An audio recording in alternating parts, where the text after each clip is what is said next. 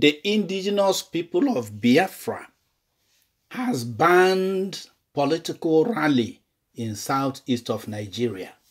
This is the report we are getting, and we will tell you why they have done that.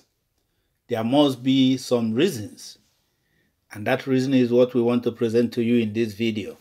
But before we do that, we ask you to kindly subscribe to our channel, click on the notification bell so that our next and all video uploads will come to you. Let's get into the matter. The Indigenous People of Biafra, Ipob, on Friday banned all forms of political rally in the southeast. In a statement issued by its spokesperson, Emma Powerful, the group specifically warned the All Progressives Congress APC governorship aspirant in the state, Ikechi Emenike, against holding a planned political rally in Umuahia, Abia State on Friday. Ipob added that the directive also affected the People's Democratic Party (PDP) and other political parties preparing to host political gatherings in the state and other parts of the southeast. The group blasted politicians in the region for doing nothing to check the abduction of innocent people by bandits, and the statement read, "We will not allow politicians to remain silent and do nothing about the continual onslaught on the people of the area while they plan for 2023 and act as if nothing is wrong.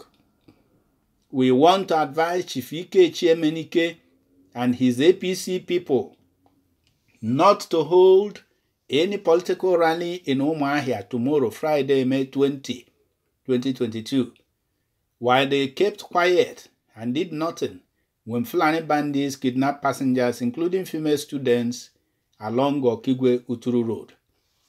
We cannot allow Emenike and his APC co-travelers to be dancing and singing at Chidebere Park while our daughters are still in captivity. It is hypocrisy for the political elite to show no concern about the plight of our people who they claim to be seeking their welfare. It is wickedness for Emenike and his co-travelers to keep mute and do nothing about the incessant abductions of Igbo sons and daughters by Fulani herdsmen around Uturu and its environs. Ikechi Emenike should keep away from Chidebere Park, Umuahia. We won't allow APC and other political parties to continue to hold their rallies in our land, while Fulani bandits operate with impunity, kidnapping and raping our people, yet the politicians do nothing about it. All they care about is 2023. Enough is enough." This statement was signed by Emma Powerful, the spokesperson of Ipob. And I think he did not stop at this political rally. Actually, they also warned the renowned pastor, Umuahia, not to hold a crusade in the southeast. I think he's planning a crusade in one of the southeastern states, and they said, no, we cannot allow you to do that. Don't do that.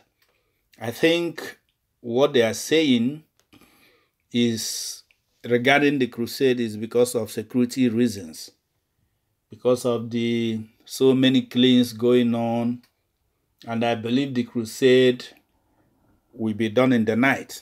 And probably they are saying it is not safe for people to troop out in the night. You never know what is going to happen. And one reason, of course, is that whatever happens, the first people that will get the blame is the Ipob. Supposing some people are attacked, supposing there are some shootings, supposing somebody dies in one circumstance or the other, before you say hello, it will be all over the airwaves and in the print media that Ipob people have attacked and killed people. So probably that is what the Ipob is trying to avoid. But be that as it may, one way or the other, I don't know what to say about this, because the crusade itself is important, because people need to pray, they need to keep their spiritual being alive and all that. But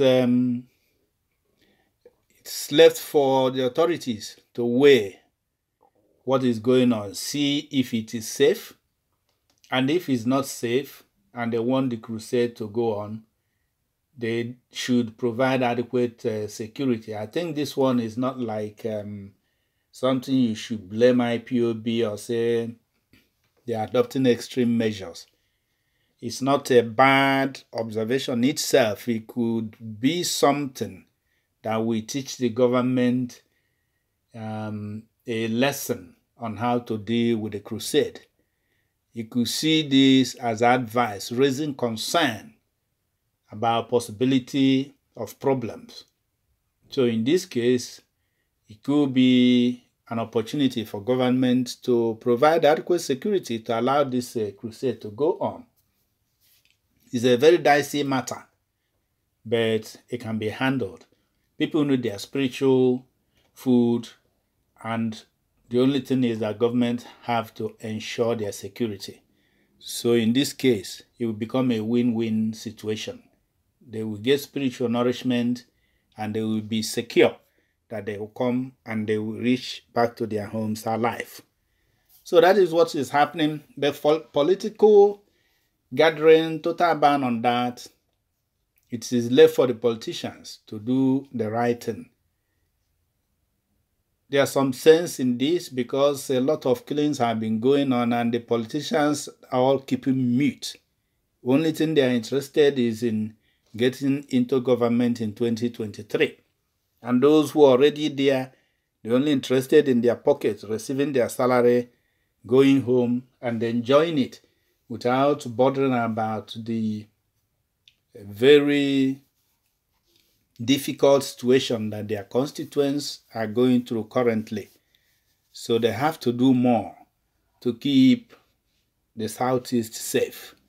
That is what I understand from this IPOB release. I don't know if you understand it, and I don't know what you understand, but we have the comment section.